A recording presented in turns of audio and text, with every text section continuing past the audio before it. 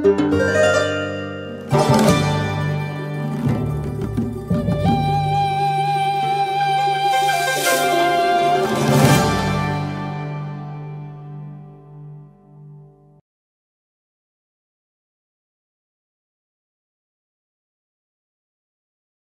الله الرحمن الرحیم الحمد لله رب العالمین والصلاة والسلام على سیدنا و نبینا ابی القاسم المصطفى محمد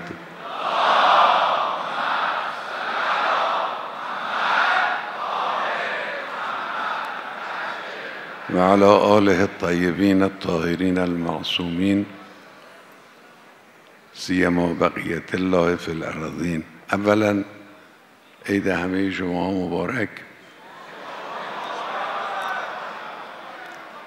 ثانیاً چشم ما به این همه مداح و ذاکر و حسینی سرا روشن. این جلسه نزدیک به شاید 37 ساله که این جلسه در این روز برگزار میشه. به حمدالله روز به روز کمیت و کیفیت بالا میره. این یک ذخیره است. جوانهای عزیز، با شما هستم. این یک ذخیره است، یک موجودی انسانی ارزشمند است. اگر باطل و بی اثر بمانه ظلم شده. اگر خدای نکرده این سرمایه در جهت غلطی مصرف بشه ظلم بزرگتری شده. اگر این سرمایه رو نداشتیم مسئولیتی به این اندازه سنگین نداشتیم. اما این سرمایه هست،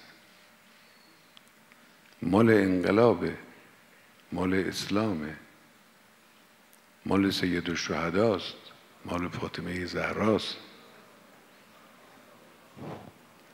از این باید در راه اهداف حسینی و فاطمی استفاده بشه.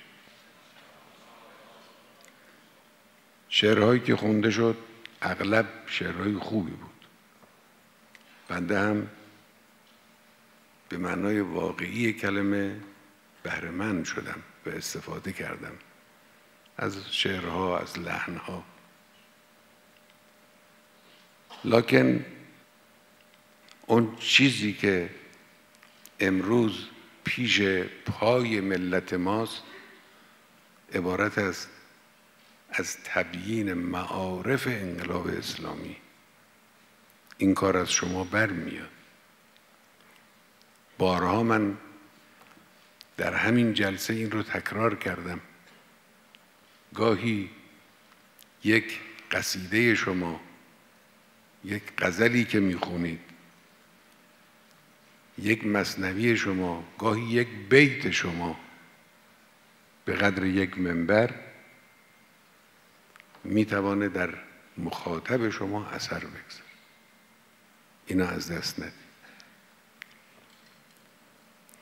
شعر باید با مضمون و محتوای قرآنی و اسلامی و به تعبیر رایج امروز شماها فاطمی و حسینی باشه. اهداف انقلاب رو با دید روشن، با فکر باز، با اندیشه عمیق در شعر بگنجانید و اون رو با صدای خوش، با لحن خوش، با شیوه های هنری در جلسه القا کنید. این در حرکت عظیم ملت ایران بلکه در حرکت اسلامی و امت اسلامی تأثیر بسیار عمیقی خواهد داشت. میشنوم من گاهی اوقات مداح صاحب هنر نه شعر و نه مضمون در جلسه او در جهت معرفت افزایی نیست.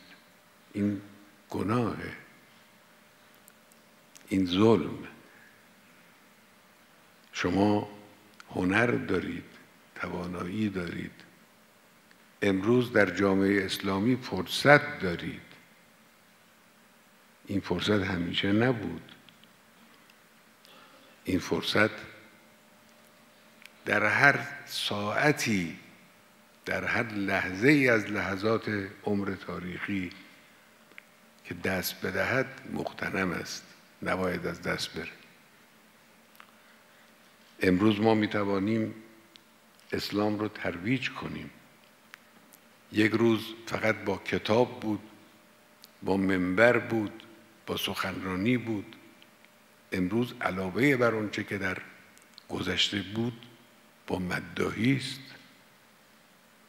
با مداحی است. سابق زمان دوران طاغوت این همه خواننده خوب، این همه سراینده خوب در خدمت اهل بیت نداشتیم. امروز به حمدالله عده زیاد است، کمیت بسیار خوب، کیفیت هم بسیار خوب. کیفیت هم بسیار خوب. این کیفیت رو روز به روز افزایش بدیم. امروز دشمنان به زوایای زندگی من و شما ملت انقلابی با دقت دارن نگاه میکنن. شاید نقطه ضعفی پیدا کنن و از آنجا نفوذ کنند. این مناطق نفوذ دشمن رو شناسایی کنید، در مقابل اونها صفارایی کنید، وقت رو هدر ندیم. امروز همه موظفیم، همه مسئولیم. جامعه مداحان هم جزو جوامع مسئول کشوره.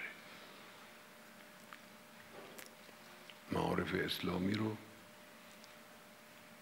البته زبان مداحی و مدیح سرایی با زبان گویندگی و منبر و سخنرانی متفاوته. اینجا شعر هست، تخیل هست، هنرنمایی هست، فعالیت هنری هست، عیبی هم نداره. اما جهت و محتوا باید همون جهت و محتوایی باشه که ما انتظار داریم در یک سخنرانی خوب، در یک کتاب خوب، در یک فیلم خوب تجلی پیدا کنه. جهت باید همین جهت باشه.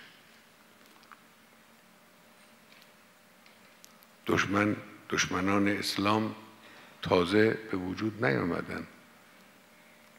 دشمنان حقیقت و دین خدا از آغاز پیدایش دین خدا صفارایی داشتن. امروز هم همون صفارایی است. رگ رگ است این آب شیرین و آب شور، بر خلایق می رود تا نفخ صور. بعد از این هم خواهد بود. این صفبندی همون صفبندی ابراهیم و موسی و عیسی و پیغمبر خاتم صلی الله علیه و آله و سلم.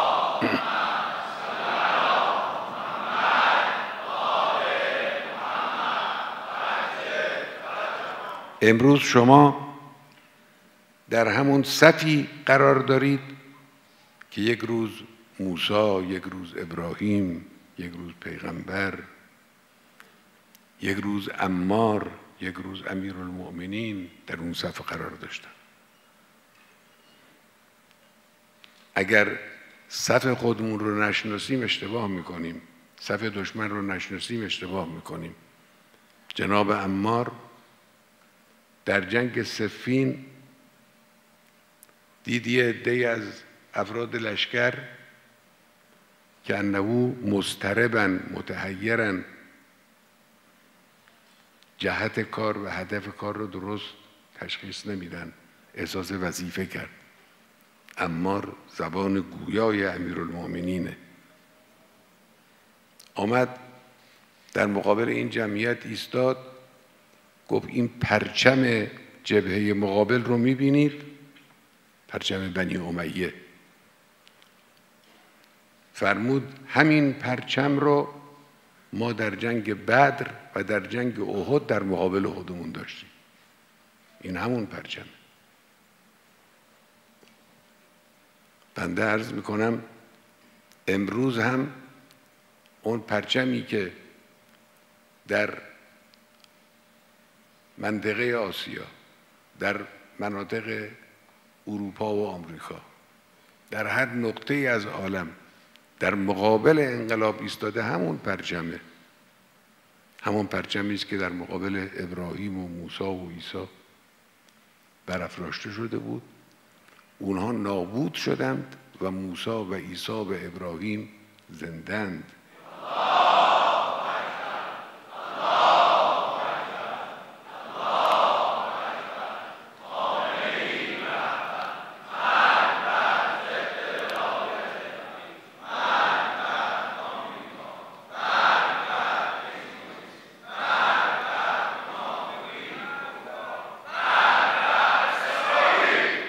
علت زنده بودن آنها هم این است که خدای متعال به حضرت موسی فرمود اننی معکما اسمع و ارا.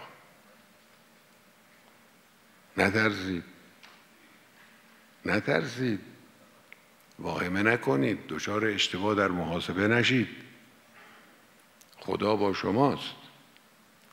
فرمود اننی معکما. 2 نفر انسان غیر مسلح در مقابل جمعیت عظیم نیروی فرعونی علی الظاهر هیچی نیستن، اما در باطن همه قدرت متعلق به اینهاست، چون قدرت متعلق به خداست و خدا میگه من با شمام، اننی معکما اسمع و ارا. میبینم، میشنوم، میدونم چه اتفاقی داره میفته. مسئله ما اینه، اونی که باور نداره نگاه کنه به این 40 سال. در این 40 سال دشمنان ما که مرکز قدرت مادی دنیا بودن با همه وجود آمدن در مقابل این انقلاب و این حرکت ایستادند و ضربه زدند و همه تلاششون رو به کار گرفتن. واقعا همه تلاششون رو، هر کاری میتونستن کردن. بعد از 40 سال اونها ضعیفتر از روز اولند، ما قویتر از روز اولیم. این نشون دهنده این است که اننی معکما، خدای متعال با ماست، اسمع و ارا. اما یک شرط داره، شما با خدا باشید. ان تنصروا الله ینصرکم و یثبت اقدامکم. این درس رو امام بزرگوار به ما داد، ما هم نمیفهمیدیم درست. ما هم اون روز درست عمق مسئله رو نمیفهمیدیم. اون بزرگوار خوب میفهمید، میگفت با خدا باشید و خودش با خدا بود. با خدا بودن شما همین است که اول گفتم. شما وظیفتون رو انجام بدید. شما مداح و مدیح سرا هستید، این خودش افتخاریه. مادح خورشید مداح خود است. شما که مدح امام حسین رو میکنید، مدح فاطمه زهرا سلام الله علیه رو میکنید، در حقیقت مدح خودتون رو میکنید. مادح خورشید مداح خود است که 2 چشمم روشن و نامرمد است. یعنی درست میبینم، درست میفهمم، دارید خودتون رو مدح میکنید. این افتخار بزرگیه. از این افتخار، از این پایگاه، از این جایگاه به بهترین وجه استفاده کنید. مردم رو به سمت اهداف انقلاب، به سمت اونچه که انقلاب به خاطر اون به راه افتاد، ایجاد دنیای مؤمن، دنیای سالم، دنیای امن و امان برای انسان، دنیایی که به معنای واقعی کلمه مزرعه آخرت باشه. ایجاد یه چنین دنیایی هدف انقلاب اسلامی است. هم رفاه مادی، هم شوکت بین المللی، هم بهجت معنوی. همه چی تو این حرکت عظیم وجود داره. دنبال اینیم ما. هر کدوم وظیفه‌ای داریم. شما هم همتون وظیفه دارید. این وظیفه رو انشالله انجام بدید. به خصوص من تکیه میکنم در این برهه از زمان روی مسئله خانواده تکیه کنید. دشمن تصمیم گرفته، نه دشمن ایران یا دشمن انقلاب، دشمن بشریت تصمیم گرفته نظام خانواده رو در بین بشر از بین ببره. این سنت الهی است. خانواده سنت الهی است. دشمن بشریت یعنی جریان سرمایه‌داری بین المللی و صهیونیسم. اینا تصمیم گرفتن از 100 سال پیش، از این حدود تقریباً، خانواده رو در بین بشر از بین ببرن. یه جایی موفق شدن، در اون جایی که از خدا دور بودن موفق شدن، در یه جایی هم موفق نشدن، از جمله در ایران اسلامی ما، اما دارن تلاش میکنن این ازدواج‌های سخت، این ازدواج‌های دیر، این فرزندآوری کم، این به تعبیر غلط زشتشون ازدواج‌های سفید که سیاه‌ترین نوع زندگی مزدوجه، اینا همش به خاطر این است که خانواده از بین بره. رواج شهوات، از بین رفتن حیا و عفت، امروز اینها جزء برنامه‌های دشمنه. شما مبارزه با این رو جزء برنامه‌های خودتون قرار بدید. طهارت و پاکیزگی دامان جوانهای این کشور رو مورد همت خودتون قرار بدید، بر اون همت بگمارید. این یکی از بهترین کارهاست، یکی از مؤثرترین شیوه ها برای حفظ انقلاب و برای رشد انقلاب و برای حفظ نظام اسلامی است.